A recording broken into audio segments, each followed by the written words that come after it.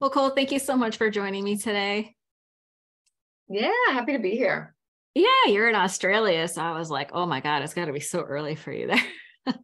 Are you an No, early all good. riser? I'm pretty early. I'm slowly getting earlier throughout my life.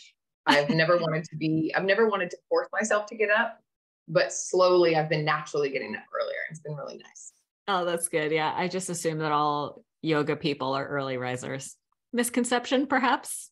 Misconception, but yeah, these days, yes. These days, These, true. these days, yes. Well, we have a lot to talk about, but I thought we'd start off with a little lightning round, just to front load the episode with some resources. I'm a huge bookworm. I love books. And so I wonder, was there a book that helped you early in recovery or maybe throughout your journey? Mm, I'm a crazy book lady myself. Are you? Um, Yay. yeah. One of the one that is really memorable to me is I remember I was at it's called Drinking, a Love Story by Carolyn Knapp. Man, that one gets mentioned almost more than any other book. Have you read it? I have not. I don't know Oh my why. God. It's so intense. And this was at a time in my life when I was spent we'll get into it, but I spent about 10 years in denial that like I was not. And this was like in between one of my rehab stints. And I was living back with my parents again, which is always humbling. And I went to this local bookstore and I saw the spine of the book at this used bookstore, and like the light was like, I swear the sun was coming in and the light was shining on it. And it said Drinking, a Love Story. And I was like, no. Yeah. Is it And I God or grabbed is it it and I read God? it. And I was like, oh my. And that was really the first time that I think that I really admitted to myself, not to other people, but I read her story and I was like, What was it about her story that resonated with you? I can't even recall now. I think it was the first actually drinking memoir that I had read. So I was hearing my craving and my story, even though it was way different from hers. I was hearing somebody speak about the way that I was feeling inside, and Oh, I hadn't come to terms with that yet. I guess in meetings and rehabs and stuff like that, like all these people, I was not like these people, but for whatever reason, I resonated with her. Like she spoke my language a little bit better. wow, that's And amazing. yeah, that was Isn't like, that interesting how like circumstances can be different, but the feelings are all the same? yeah, absolutely. Yeah. Absolutely. I got to read that one. It has been coming up over and over again It's recently. So excellent. is it It's good? excellent.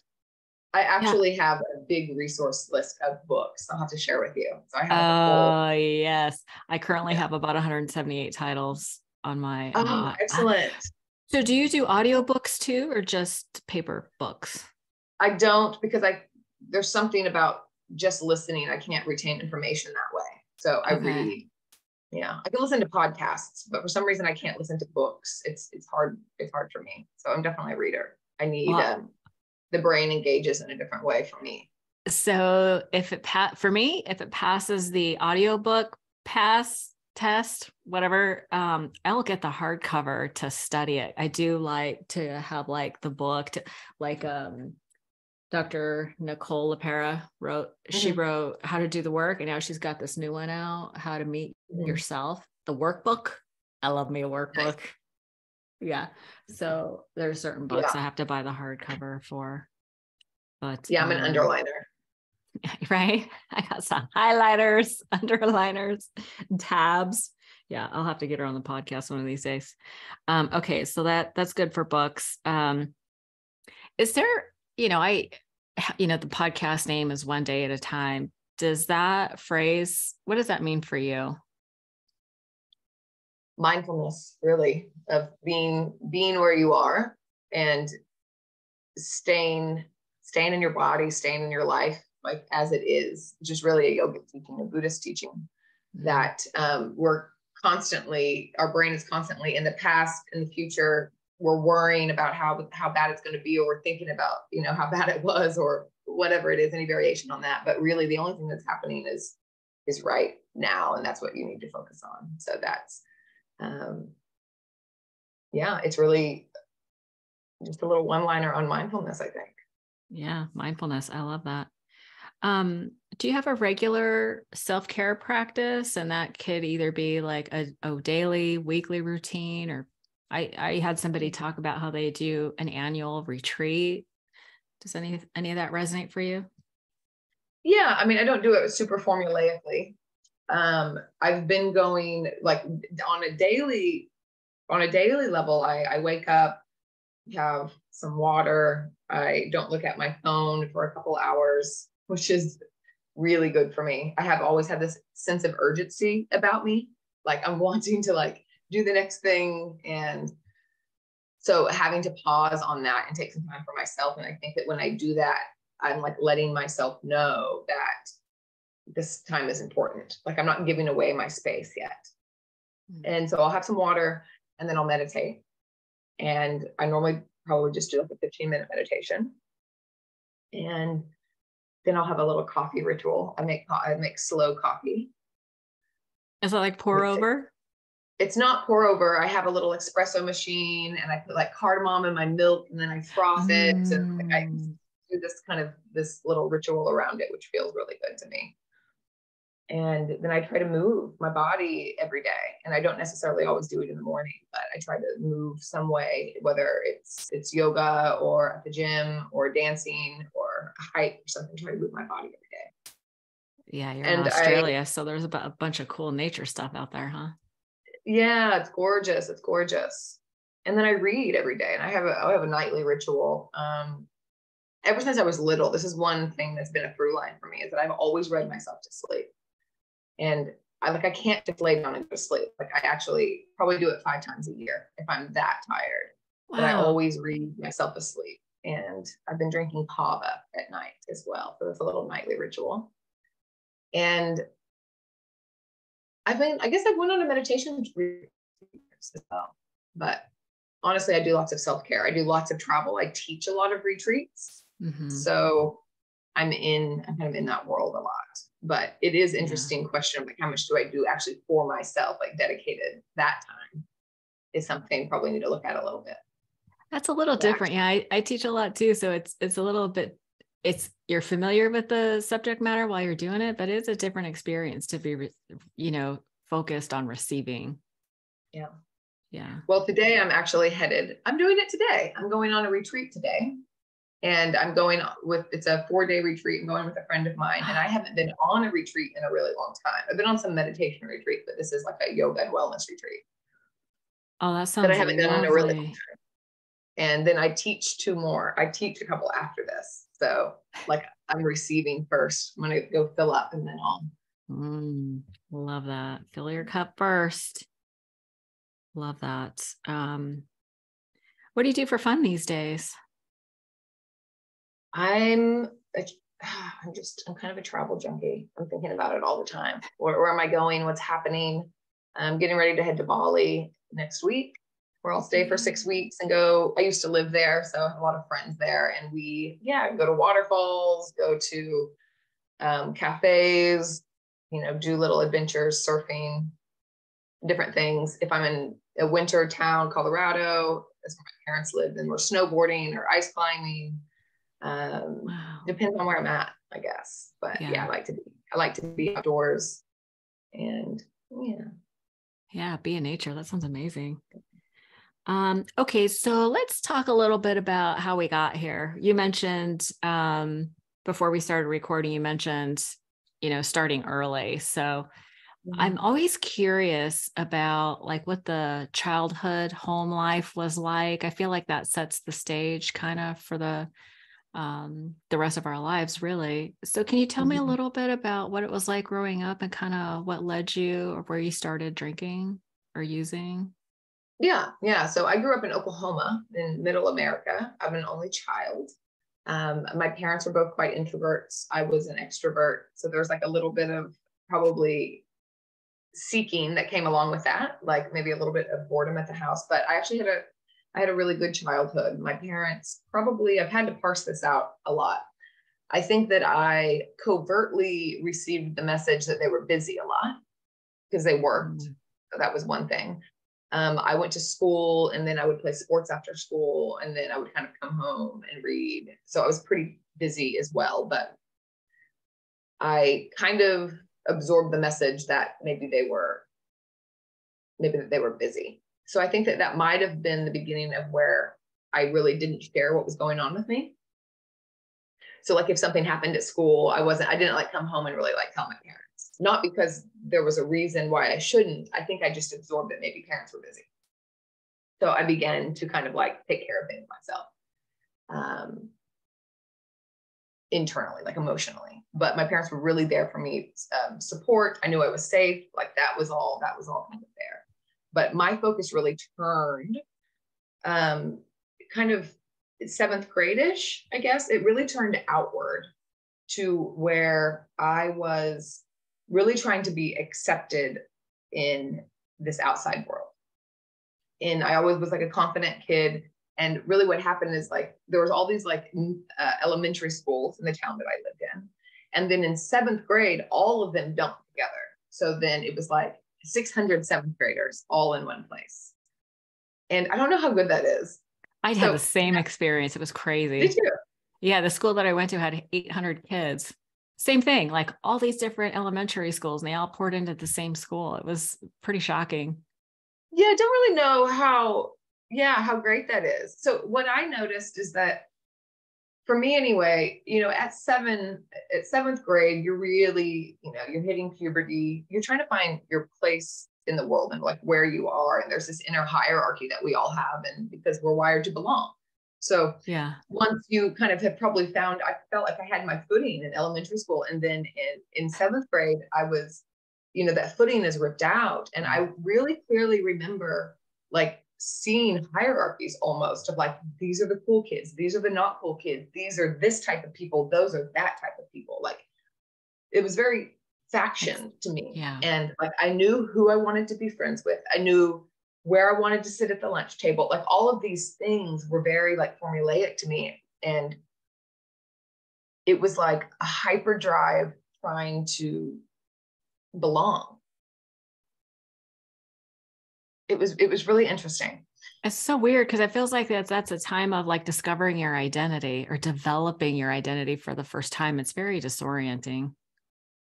Very disorienting. And like all of a sudden I'm needing to change to be part of the group that I'm a part of. Like, so maybe like didn't care about clothing brands for a while. And then all of a sudden I wanted to wear certain clothing brands and like talk a certain way and like do the sort, like I always played basketball, but my friends were cheerleaders, or the people I wanted to be friends with were cheerleaders. So I just remember this big kind of upheaval of changing who I was or changing who I looked like I was, to feel like I fit in. And this was it was a really challenging thing for me. And then we went to like 8th and 9th grade, and it was like, then all of a sudden, like, I just remember like how cool the 9th grade kids were.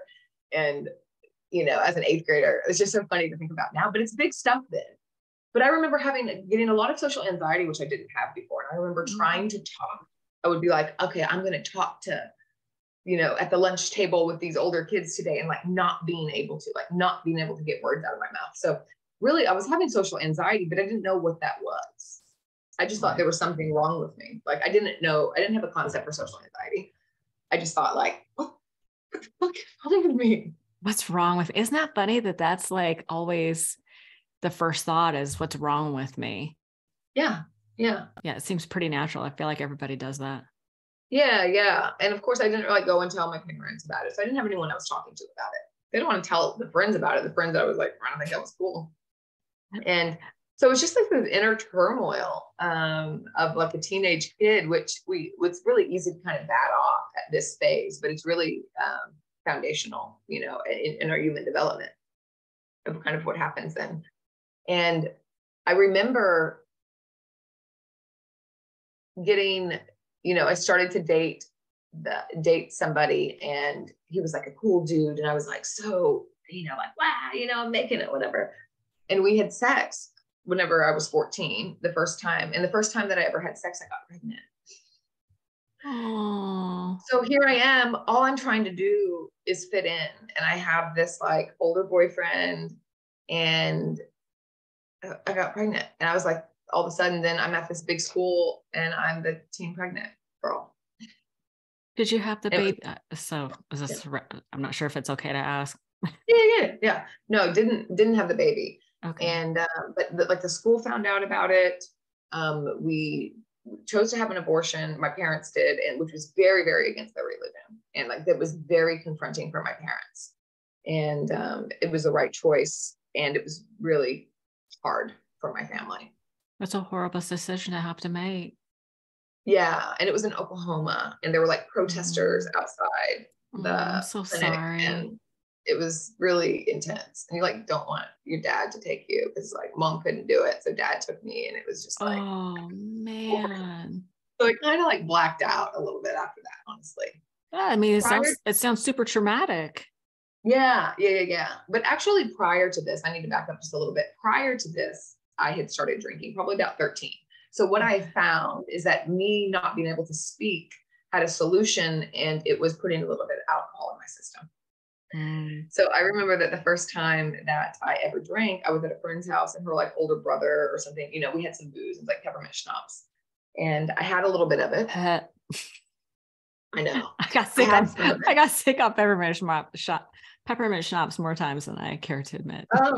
Oh yeah. I got sick this first night and still thought it was the best thing ever. Yeah, of course. But I had some, and I remember sitting in the inner tube in her pool. I clearly remember this, looking up at the stars, and I was like, I'm going to do this forever.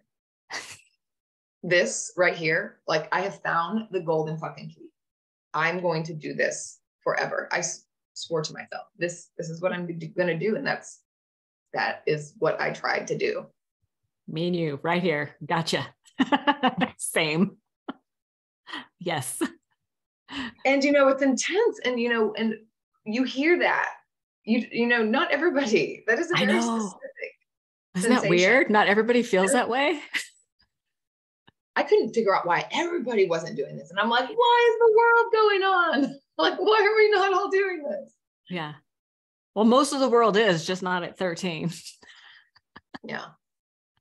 So that was my salve. That was my. Okay. So that was, I could speak the way I wanted to. I was funny. Yeah. I felt bigger than my body. Like I was like, you know, prior in social anxiety, I feel like I don't fit in my body. Everything was funky. Everything was, couldn't speak the way I wanted to speak. And then all of a sudden I like embodied myself. I filled myself out.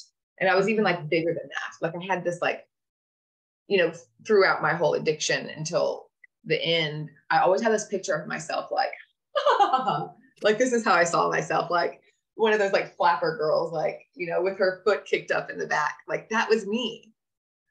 That's such great that imagery. Was not true, but that was my version. That was my, when it was good, that was yeah. And that's what I was obsessed with. Yeah. That became my obsession. Yeah. So, so you had some consequences like right away. Yeah. Yeah. So is that an understatement? No. No, of course not. And I remember one of the first times I got drunk, we went to this place. It was like a mini golf place, and got super loaded. My dad came to pick me up, and I had to, you know, it was obvious. So I like immediately confessed.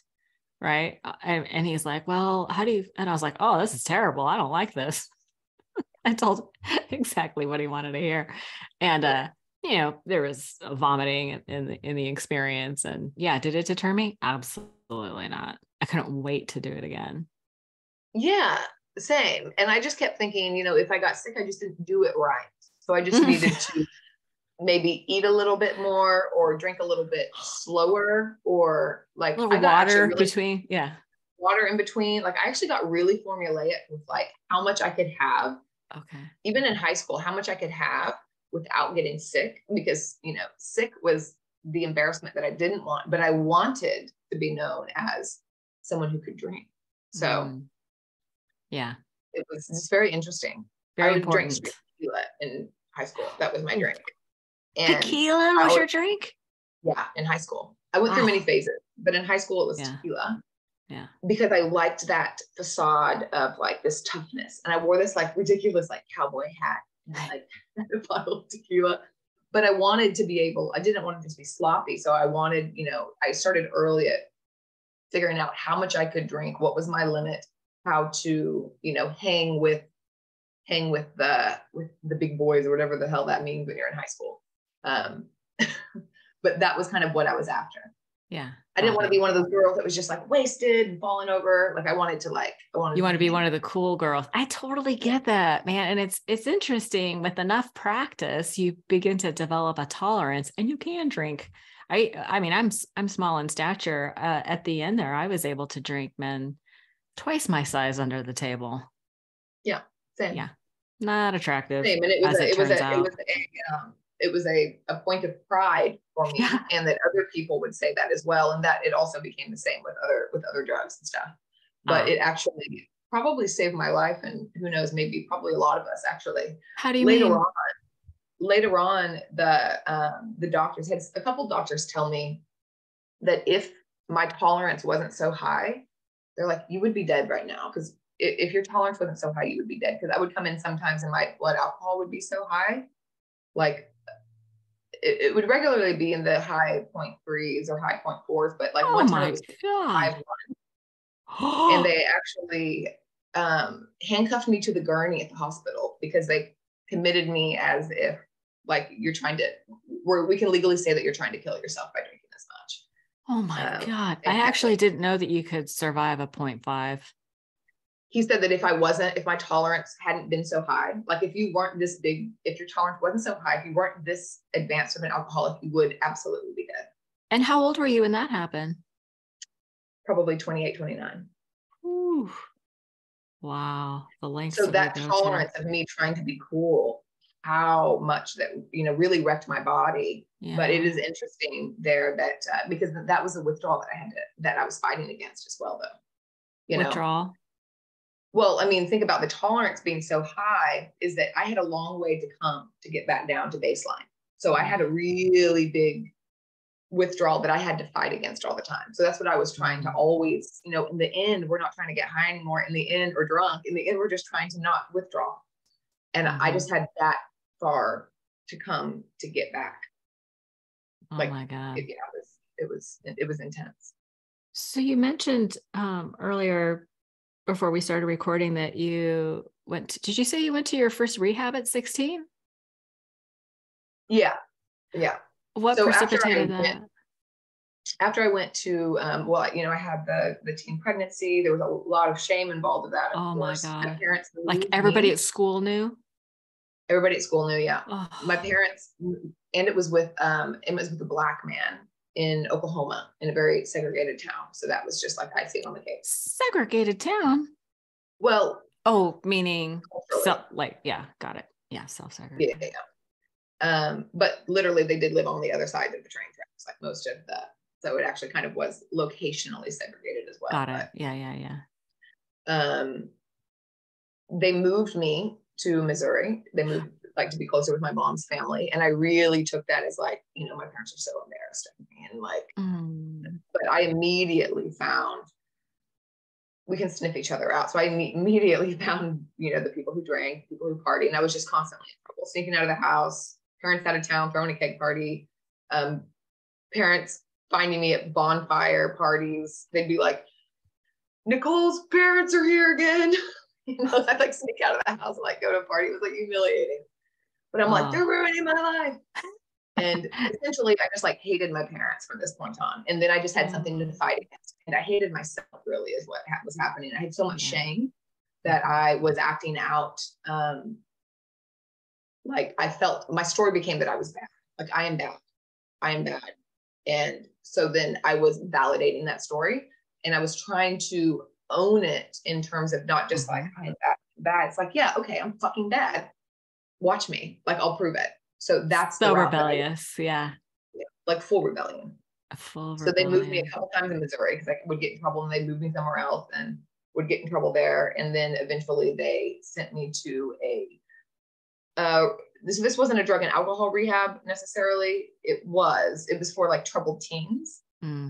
So there were substance issues, and it wasn't like a detox rehab, but it was At actually 16. in Idaho. 16, yeah. It was in Idaho, and it was like a survivalness.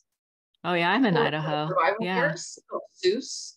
So they actually came and got me like in the middle of the night because I was a flight risk. It was this really kind of crazy thing. They got me on a plane. They won't tell me where I'm going. They get us to Idaho. We had to like take our clothes off, change clothes, like in the middle of winter there. So it's kind of like military-esque in a way. Yeah. And then we hike for like 10 miles a day, and they teach us how to use a compass. They teach us how to start fires. They teach us how to do all this stuff. In hindsight, it's really cool. But for a bunch of like teenagers at 16, not happy about it. All of us were like, fuck our parents. Like, we're going to bust out of here, all of this. And so that was like the first kind of journey with that. I moved out survivalist. Like a little survivalist thing. Yeah. But I moved out. I wound up moving out of the house prior to graduating in like a stupor on a bunch of ecstasy. Yeah, it was a pretty dramatic leaving. I think I actually like crawled out of the house. You left your parents' house at 17? My parents' house. I moved out of my parents' house, yeah, like in this big dramatic way. How else would we do it? Yeah. It has to be dramatic. And then it was just chaos. It was kind of like pure chaos there for quite a while. I lived in a big party town, so dating a Coke dealer. Oh, fun. So it was, it was quite a time. Quite a time. So this period, so you finally got, when you got sober when you were 29. So between 17 and 29, you mentioned multiple rehabs. I wonder, because I've seen this a lot where people that go to rehab early or young do tend to go to multiple rehabs. Do you feel like getting exposure to the programs early helped you, or do you think it was more of a hindrance? I never thought about that. What I don't know if the hindrance is the treatment or not, or if there is a hindrance, I think it's that when you're in rebellion phase, and it's easier to be in that phase, I think, when you're younger, that all of it is wrapped up with like a hell no. Mm-hmm. Like a hell no, I won't go. Like that. That's kind of what I can think about. But in terms of it being challenging moving on, I think just starting drinking young makes it so much harder because we don't have another thing. We don't have any other patterning. I didn't have any adult patterning. I had no healthy adult way of being in the world. Mm-hmm. So I had nothing to compare it to. I had no semblance of like what life could be like without it. Like it completely entwined identity. I think that was really challenging. But in terms of it being treatment, I'm not sure. That first one didn't have an AA component into it. Didn't have a specific substance component to it. That was just trying to get you regulated, I suppose. I mean, that would be scary as a parent to have a teen that's out of control and not knowing what to do. Mm-hmm. It's a tough call for a parent. I'm wondering though, did you get any trauma therapy for the experience that you had of getting pregnant young? In any of these early days, was there any kind of therapy or treatment for you? They tried, and they would send me to a Christian counselor or something. Bless their hearts. No, I mean real therapy. Right. They tried that as well. But okay. It's Sorry. I just wasn't so rude. I wasn't having it. No, I mean I get it. Yeah. But it was just I'm not talking to these people, whether it's a Christian therapist or another therapist. It's no, I'm not doing it. So I would go and just sit there in silence, or I would go and try to make them cry, or you just cannot make somebody get better if they don't want to. I can't. And there wasn't anything, bless my mother's heart, really, of course, took it on her. She was a bad mother. And I'm or what could I have done better? I'm I don't think at that point there was anything that you could have done. The only thing that I feel maybe could have helped at that point, I was such on a trajectory, is that I didn't have any outlet in terms of a mentor. I didn't have an older sister or an older somebody who wasn't my parents to talk to. I didn't have any confidant, anyone who I looked up to speak to. So I could really see, like, if I had like big brother, big sister type thing, like if I had somebody or an aunt who I thought was cool from my perspective at 14, Yeah. you know, Yeah. which I don't know who that would be. That's the only, I didn't have anyone to process my emotions with. There it is. Yeah. That's so important. We need to be taught how to process our emotions. And once you get to a phase where you're like, it's not going to be your parents, which is very normal. There's a part in our adult development where you turn from your parents, you don't think they're cool, and you are trying to fit in with your tribe. And that's just, that is also a normal part of it. But it's always amazing to me, those people who are like so close with their mom, they tell them everything. I'm like, really? Like, this totally didn't happen to me. That sounds horrible. No, usually your parents have so much judgment and they want to give you advice. It's like, you can't, they're not the ones. So that's the only thing that I can think, really looking back, that would have maybe shifted something for me. If I really had somebody that I looked up to and trusted in order to share really what was happening with me. Because other than that, I was just like keeping it inside and putting like a steel wall around it. Oh, so hard. Sounds like you suffered for a long time. I mean, I'm sure there was some good times in there too, but tell me what happened. Like, what happened to you that you decided that you wanted to get better? So I had a really long journey there, 17 to 29. I moved around the country. I was living in resort towns and big party lifestyles. It was an everyday thing. I didn't have days off. I had lots of bottoms. I went to several rehabs. I would go hit a bottom and it would be like, I need help. I didn't want to get sober. I just wanted to like feel better. I needed to regroup. Mm-hmm. So often I would like go to treatment. My parents would like, send me to treatment somewhere. All my treatments have been in different states. I'm like all over the place, going on a rehab tour. And very quickly I would go from, they're medically detoxing me because my tolerance is so high. I have to have medical detoxes. But then about halfway through when I'm feeling better, then I'm just strategizing of how I'm going to do it better when I get out. Like I'm going to, wait until noon to drink. I'm going to like do, all of these different things. Abstinence is not in the plan. Yeah. So I start trying to figure out all of those things, or like not mix this with this, only have Coke on the weekends, only da da da da. But so that was something that I would do in treatments. There was one time, there was a kind of a turning point. It's a big mess. But one thing that I kind of like to share is like, there was one point when I was living in Santa Cruz, and I had just moved I was living in Telluride prior to that. So big party town, big ski town. So you could wake up in the morning and like everyone's having Bloody Marys, everyone's having mimosas. Like I could hide really easily. I lived in Vail and Telluride and all these like resort towns. So it was easy to hide. And I bartended and cocktail waitress and stuff. So fun. But we moved to Santa Cruz, which is also a party town, but there's like people doing their normal lives as well. So it's not as intense. So I remember feeling a juxtaposition there a little bit of like, oh, there's like people going to work and like, there's like all this other stuff happening and there's like families. And I remember feeling like a little bit isolated, and I thought I was getting depressed. Like I had decided that I was getting depressed and that I was like shaking a little bit in the morning. And of course this was due to my depression. Yeah, this is the way that my delusion is working. And then I also thought that maybe I would just try to drink in the morning. Maybe I would start to drink in the morning. And I knew enough that I shouldn't tell my boyfriend here, who's a major partier, but I knew enough that like that wasn't okay. So I started putting vodka in my drinks in the morning at that age. And this was my second golden ticket moment. Like this was my second moment of like the first time I ever drank, I was like, I've won the golden ticket. So this is my other moment where I was like, depression solved, everything solved.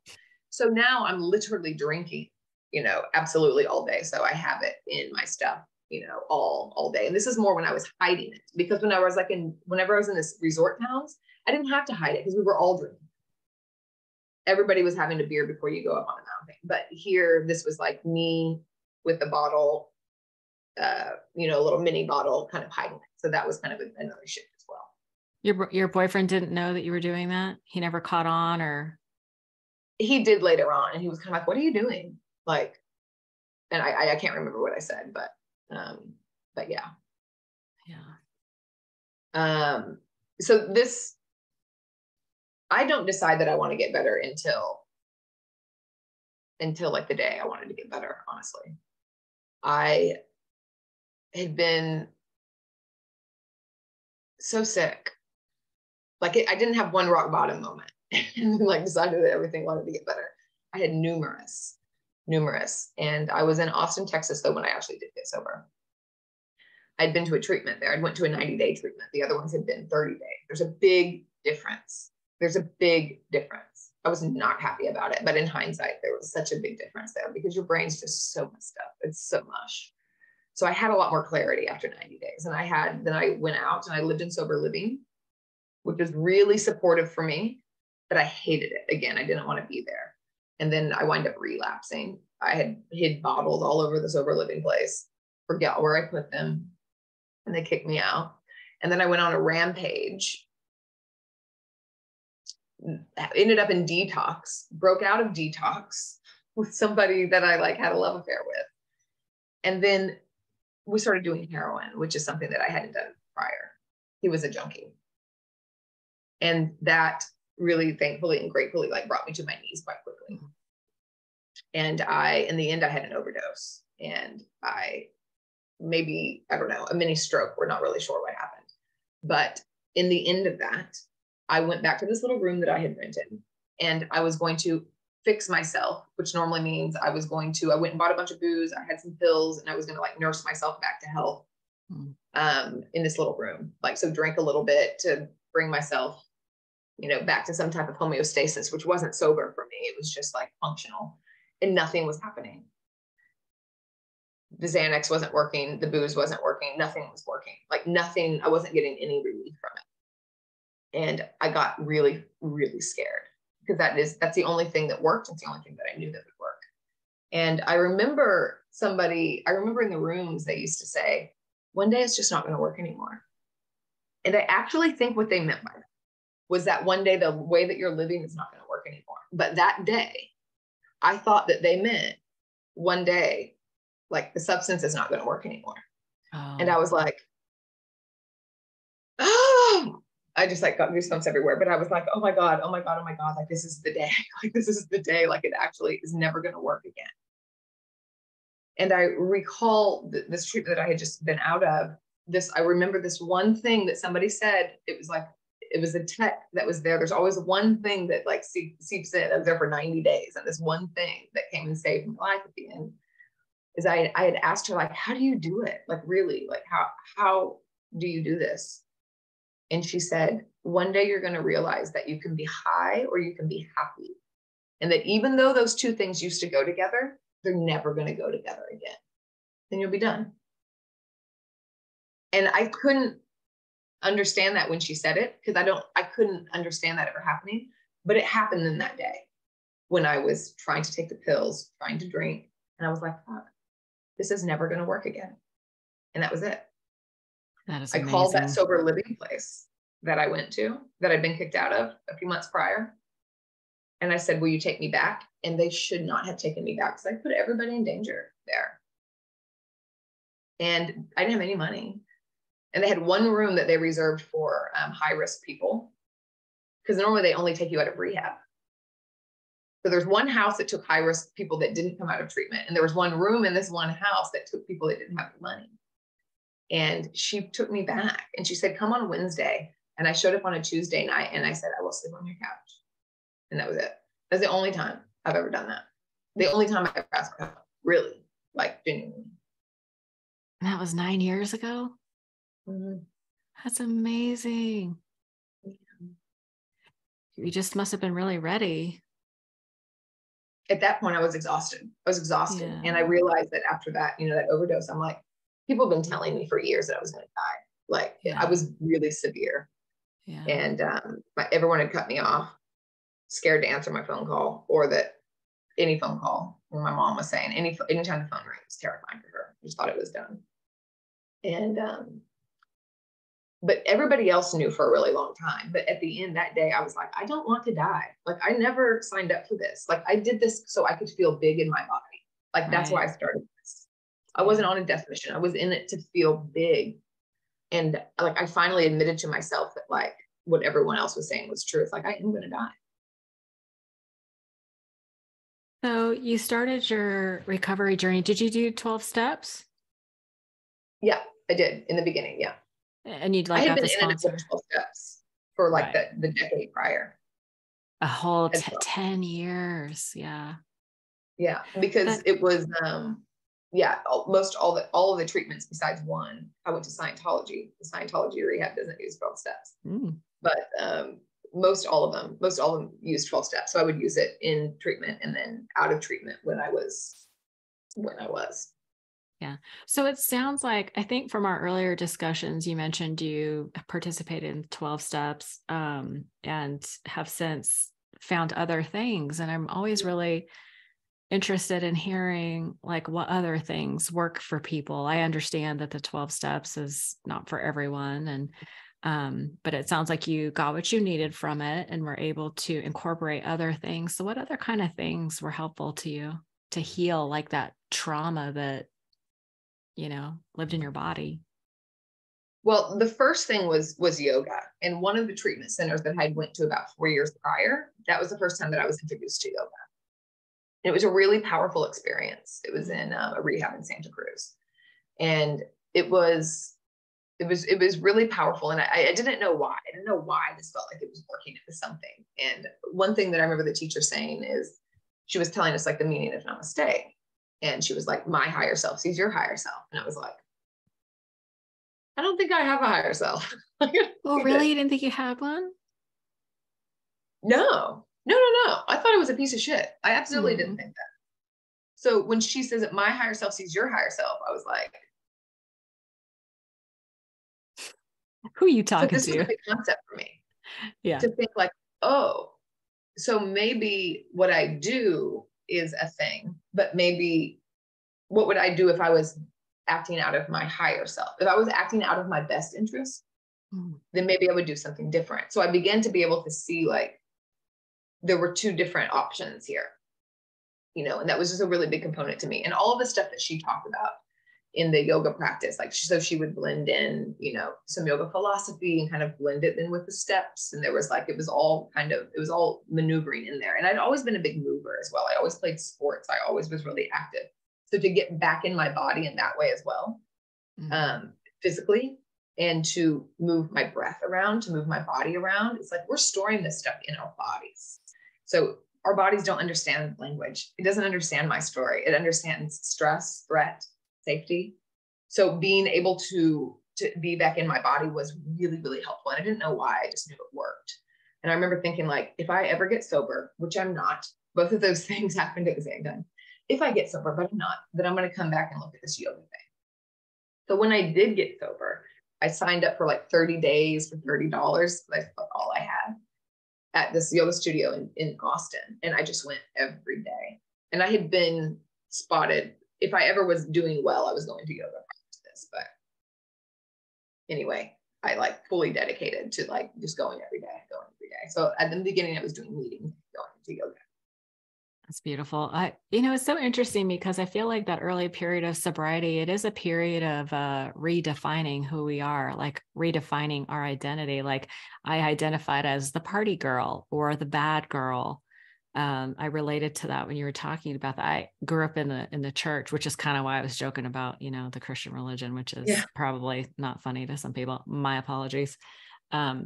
But I had this idea that if I couldn't be good, I was going to be good at being bad. And when I got sober, I had to reorient to, I'm a good person that was operating out of survival mode. Like it was like through this lens of compassion that I never had before. Yeah. Was that similar to your experience of rediscovering and maybe reinventing yourself a little bit? Yeah, definitely. It had to be, my whole life had to be reframed. Like everything had to be reframed. I had an excellent therapist. I had a really, really excellent therapist, and that she was my therapist in well, she was at my rehab, but continued to be my therapist for a few years after that. What kind of therapy did she do? Was it like EMDR or CBT or? It was CBT style. Okay, the cognitive behavioral therapy. Yeah. And she also did I was doing a lot of holotropic breath work with her as well. She was a facilitator, which was something. What kind of breath work? Holotropic breath work. Holotropic. Tell me about that. I don't know that word. Oh, look that up. It's really powerful. It's okay. It's really deep, almost hyperventilation breath. Oh, and I have done that. Yeah. They do it with like really loud and like evocative music, and it really ignites the subconscious, and it helps you move shit through, and it like brings up either somatically or sometimes like quite literally things that have happened in the past, but it kind of makes it more workable, allows you to move through them in ways.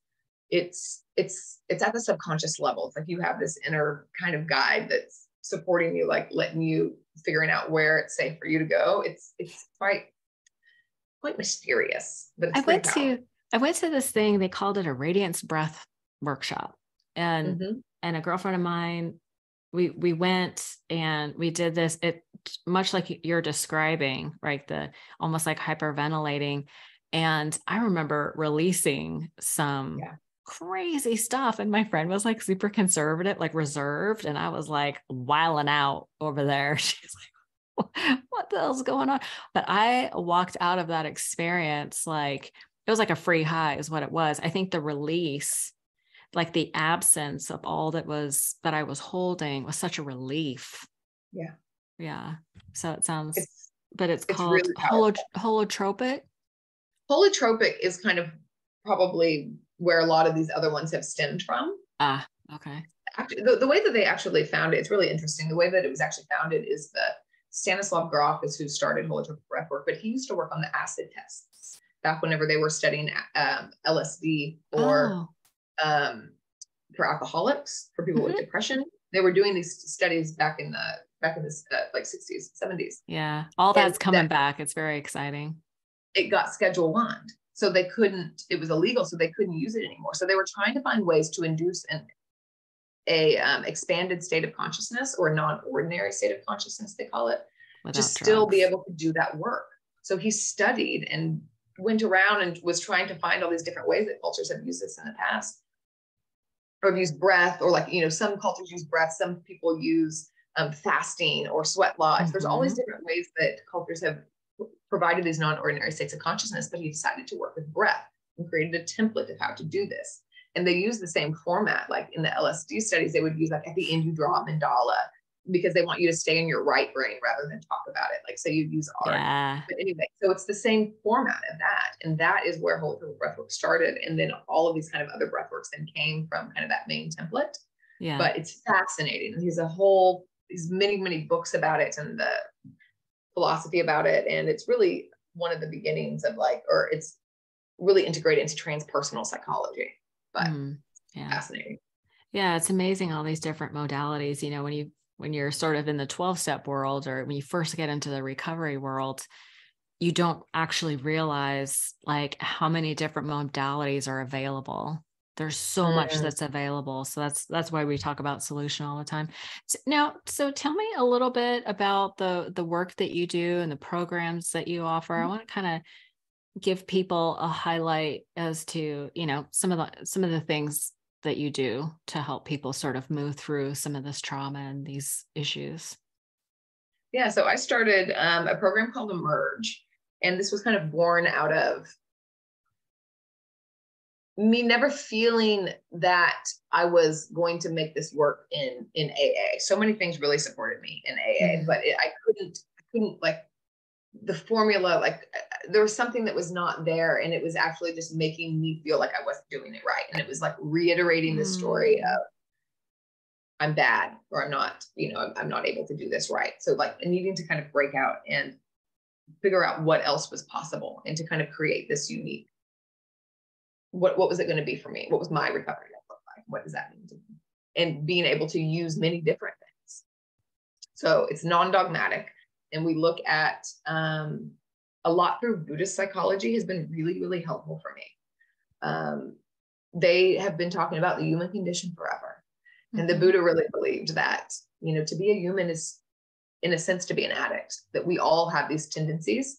And it's very obvious with substance. We make it really clear, we're like, we make this issue really clear, but we all have discomfort, and we all do things based on that discomfort, whether we're overeating or we're on numbing out through Netflix, or we're, can't stop watching porn, or even little things like that unsettling dis-ease of like, you can't just stand in the line without being on your phone, or, you want something to be a little bit different than it is. So stop calling me out. Yeah. Talk about my Netflix and my phone. Come on. Yeah. Leave me something. That's what that is that we all have that piece of this, and it can lead to very, very a wide spectrum of the way that humans behave. And it's just a human condition. And looking at it that way really supported me to like, oh, there's not something bad with me. There's actually some wiring that I have because having the human experience. They talked about that 2,500 years ago, and it just really normalized it. Like, okay. The other thing that really normalized it was learning about neuroscience and biology, like to peek behind the curtain of like, what does it mean to be a human on a biological level? We have we're wired to want to belong, so this really spoke to my whole earlier life of like, why was it such a big deal? Like, why the social anxiety? Like, why I needed to fit in so bad? It's like we have this innate need, not a desire, but to belong, to tribe. And so much of what we do is actually had this done as a baseline, why we dress the way we do, or we talk the way that we do, or any of this stuff. But we have this survival. To survive. And even though it doesn't make sense in our modern days, it's like our body doesn't know that. Our nervous system is so old.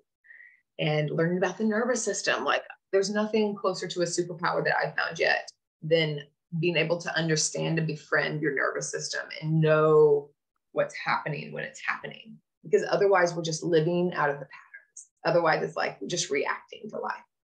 So getting to slow down and like get to know that has been like massive. So tell me about your program. How do you break that down in your program?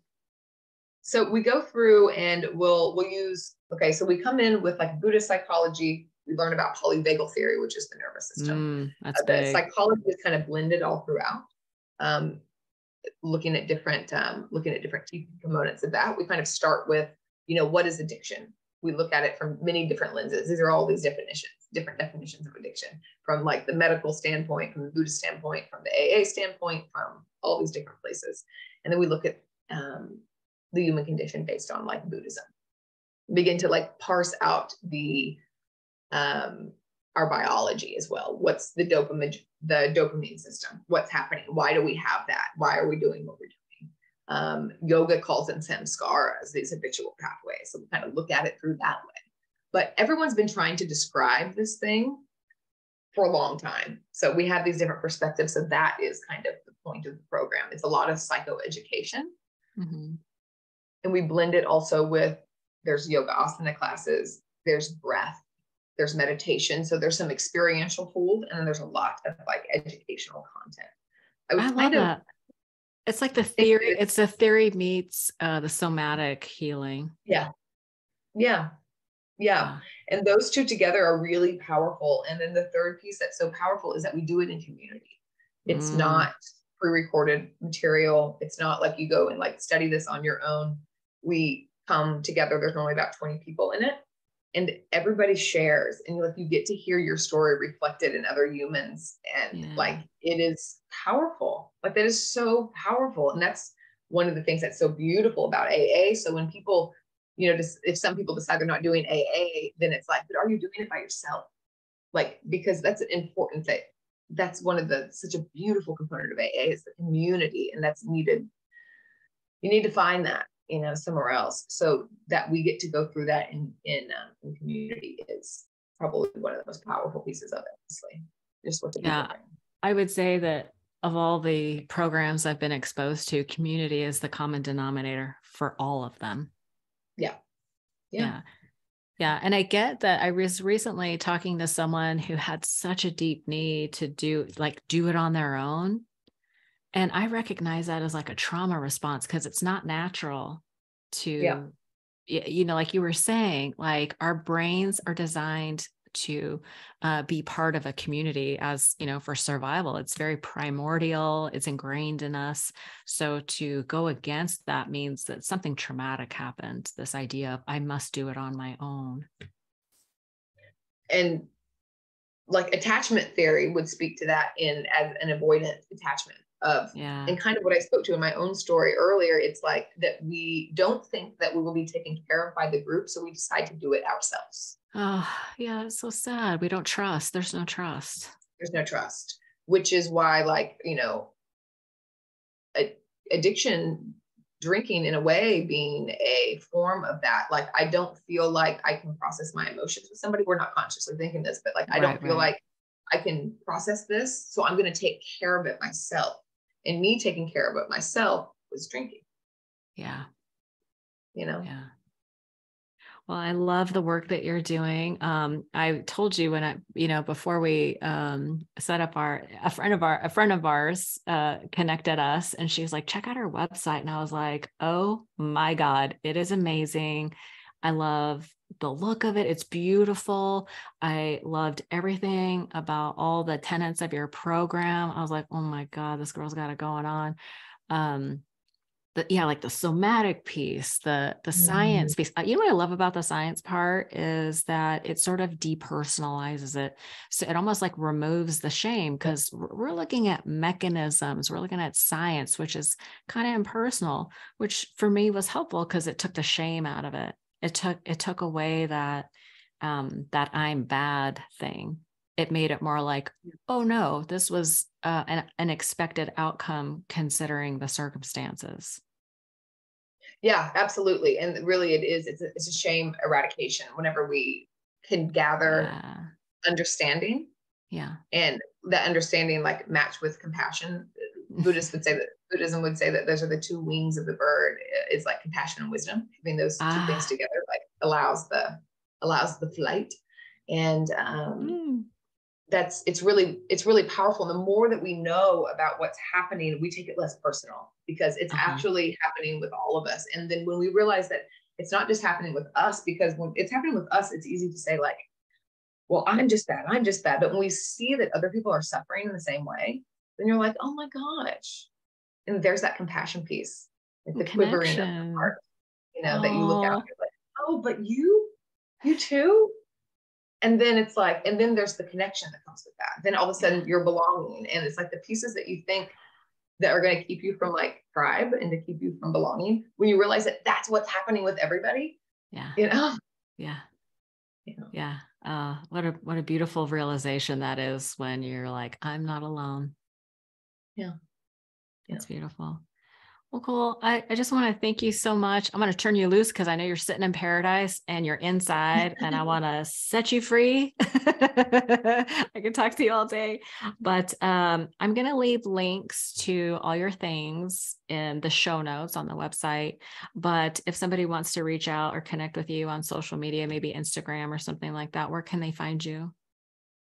Yeah, you can definitely find me on Instagram, Cold Chance Yoga. It's Cold Chance Yoga on all the things. The recovery program is Emerge Recovery. Okay. So either of those things. And I also have a YouTube channel with tons of yoga classes and a recovery playlist too, where I'm just kind of like telling some of these stories, like these Buddhist stories, or talking about relapse and different things like that. That's awesome. I love the idea. I love the idea of having lots of free content so people can kind of get to know you. And I feel like, people can get to know you, they learn to trust you, and will feel safe to reach out and join a community, a loving, supportive community that we all need. Yeah. Absolutely. Thank you so much for all the work that you're doing. Thank you for joining me today. And I hope you have a lovely retreat. Yes. Thank you. Yay. So good. Ciao.